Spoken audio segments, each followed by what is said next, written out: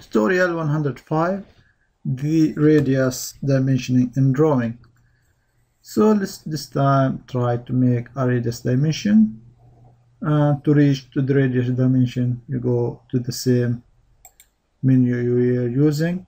You will have this icon with radius dimensions, or from insert, dimensioning, dimensions, and here you have radius dimensions.